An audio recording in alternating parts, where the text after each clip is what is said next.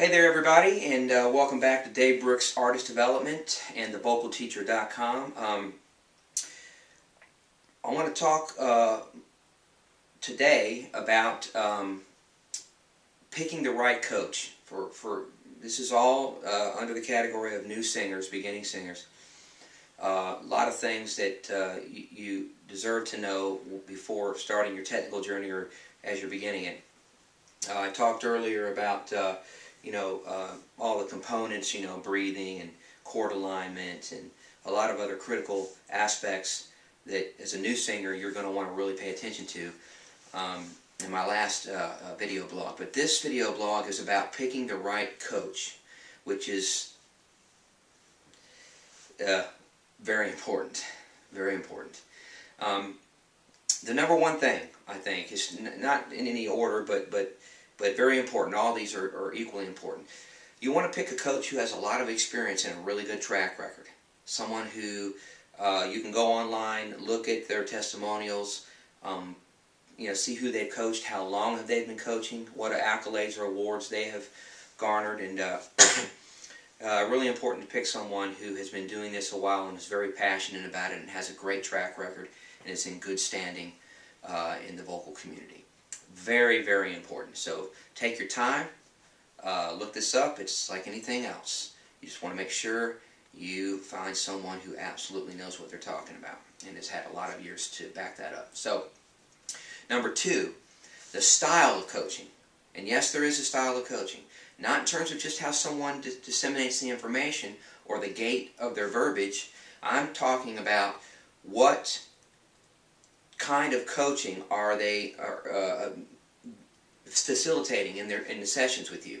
If you're a commercial singer and you're going to someone whose clientele roster is basically made up of classically trained and Broadway singers, maybe you should reevaluate the nature of your relationship with that coach and maybe find somebody else. You don't want to go to a coach who primarily deals with scales that they teach that are of a classical nature, meaning that it's all about the breathing and the tones that you're making are more throaty and they're more straight up and down rather than mask singing. Nothing wrong with classically trained coaches. I've taken from them. I've actually been a classical singer when I graduated from high school into college. I have a profound respect for the arts, Broadway and opera. But if you're a commercial singer, you deserve to be looking for a coach whose clientele roster is made up of commercial singers, meaning pop R&B, soul, hip-hop, rock, country, pop country, all of these folk, all of these alternative music, all of these popular forms of pop music are very important to pay attention to when you're looking for a coach. So make sure that the coach that you're looking for absolutely has a clientele roster that is made up of the genre or has the genre in it, based on the clients that they teach every week. So very important. Style of coaching, very important. Number three, you want a coach that covers all three aspects of a balanced voice.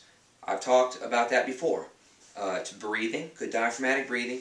Then you have your chord alignment through the use of the pout, and then that stable larynx. You want to find a coach who absolutely has knowledge of these three components and will be more than happy to coach you accordingly. Number four, personality fit. So important. You want to get along with your coach. You want to be able to relate to them, have respect for them. If there is a personality clash or a communications gap or a breakdown, man, you're wasting your time and your money. I don't care how good they are. It doesn't matter how good they are. If they're not getting through to you, it's not going to help. So you want to make sure that you have a personality fit. It's good. You feel comfortable in their presence, and you guys are communicating well together, and there's a mutual respect.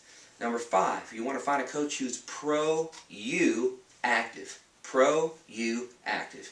Meaning that they're going to make you sound like the best vocal version of yourself, not like them. The greatest accolade a coach is ever going to receive, and the greatest measure of a qualified coach, is not how well the coach sings, but how well you sing. So make sure you find a coach that is not simply making you into another version of themselves. And I'm telling you right now, there are a lot of coaches out there that may not even know they're doing that are doing that. It's not about how they sing, it's about how you sing. So find a coach that's pro-you, active, understands who you are as a vocalist, and carries on with that. Number 6, critical. Find a coach who explains things. What are we doing? Why am I doing what I'm doing? What is this called? Terminology, which I'll go over in another blog post.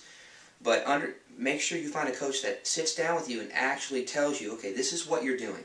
Here's why I'm having you do this, and this is the benefit of what I'm having you do. This is what you're going to gain from doing this particular exercise. Make sure you don't walk into a room and have a coach simply just start running different scales. And you're like going, well, okay, if the coach doesn't stop to explain to you this is why we're doing this, what possible good is going to come from that session?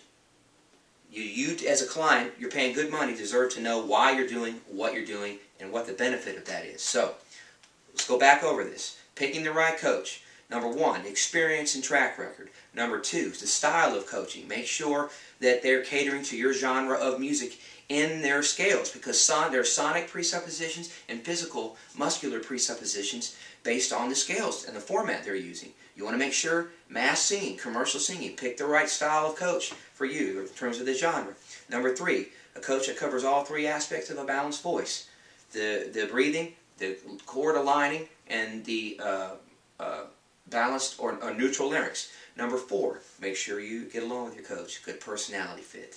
Number 5, make sure you find a coach that's pro-you, active. Make sure that they have your best interest in mind and they are making you out to be the best vocal version of yourself, not having you live vicariously through them.